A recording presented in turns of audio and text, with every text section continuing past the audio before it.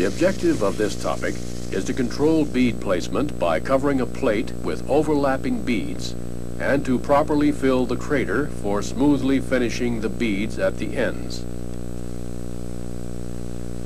Flat position welding is defined as welding performed from the upper side of the joint with the face of the weld approximately horizontal. Follow the general procedure steps. Wear proper clothing and eye protection.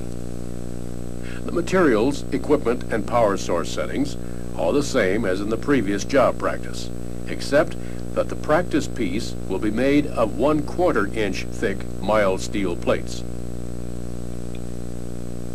Place 3 plates tightly together and tack weld at the seams at each end to form the workpiece.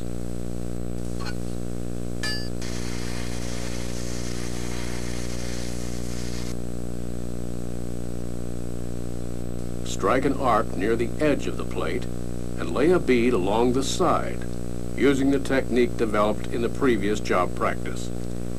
The weld should be deposited across the seams of the workpiece.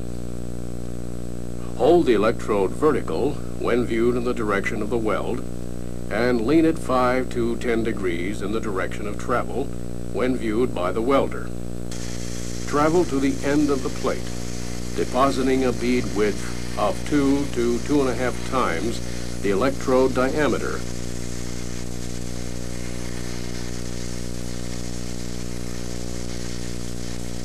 At the end of the plate, stop, reverse the travel, and fill the crater to the size and height of the bead. Break the arc and thoroughly remove the slag. Restrike the arc next to the first bead, angling the electrode 10 to 15 degrees from the vertical position when viewed in the direction of travel, and 5 to 10 degrees in the direction of travel as viewed by the welder. Deposit a bead that overlaps the first bead by 1/3 to 1/2 its width.